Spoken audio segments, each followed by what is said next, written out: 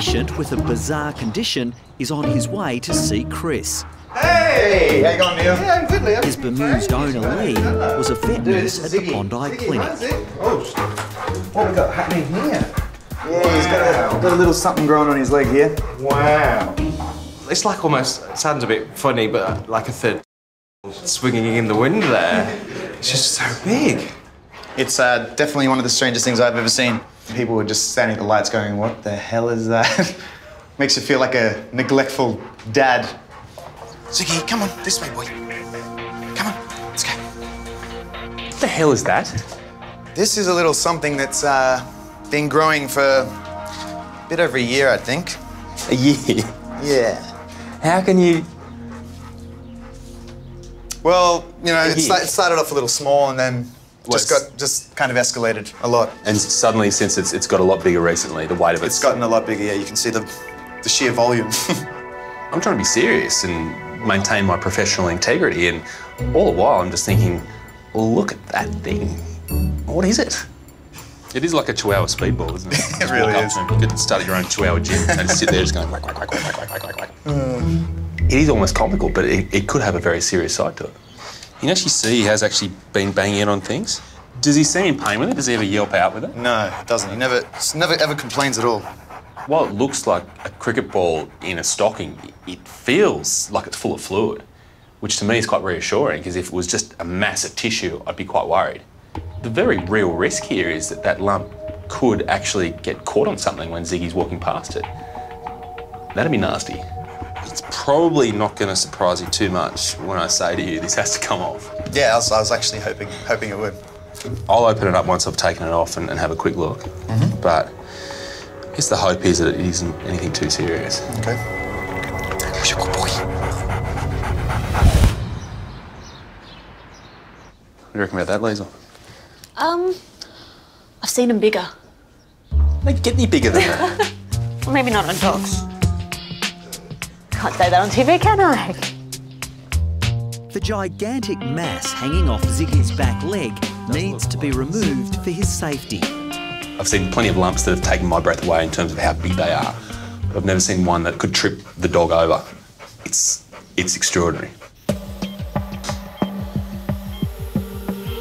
There is a risk that this is a tumour, but the way tumours, certainly nasty tumours, normally behave is that they invade into the body.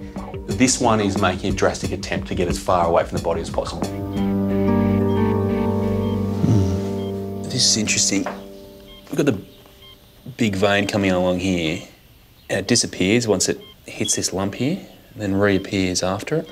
It's quite possible that whole lump is actually a blood vessel that's had a massive blowout and just continued to expand. And as more blood has come into it, it's got bigger and heavier and just started to drop off the body.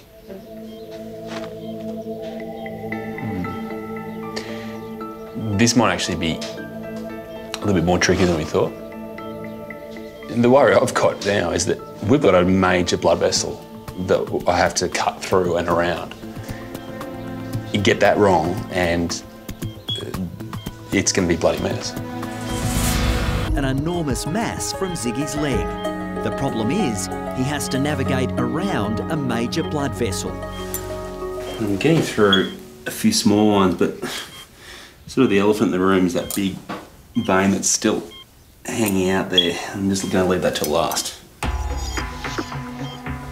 Anything this big is always going to have a really good blood supply, so if I even nick the big one, you guys will know about it.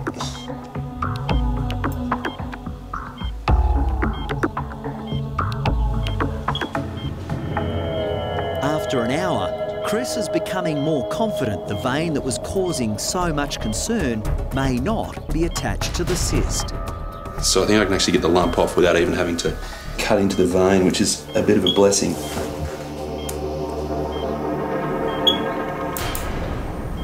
There it is.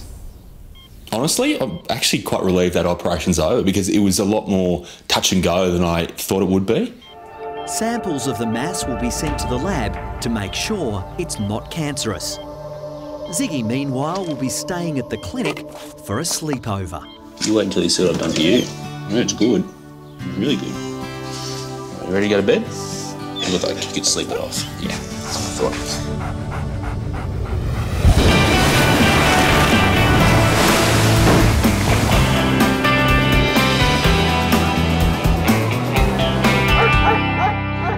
Later that day, Ziggy's trying to give Chris a message.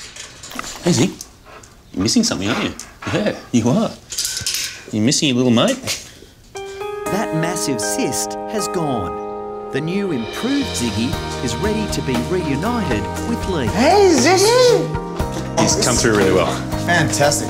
Not only did you get Ziggy home, you actually get Oh, you did keep it for me? the very special gift that you were requesting. Fantastic. So, Oh, that's disgusting.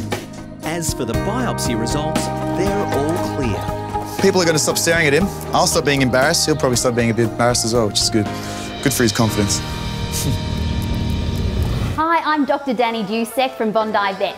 If you love our show and want to see more, plus some amazing content about pets and how to care for them, hit the subscribe button. Click that little notification bell and we'll see you on our next video.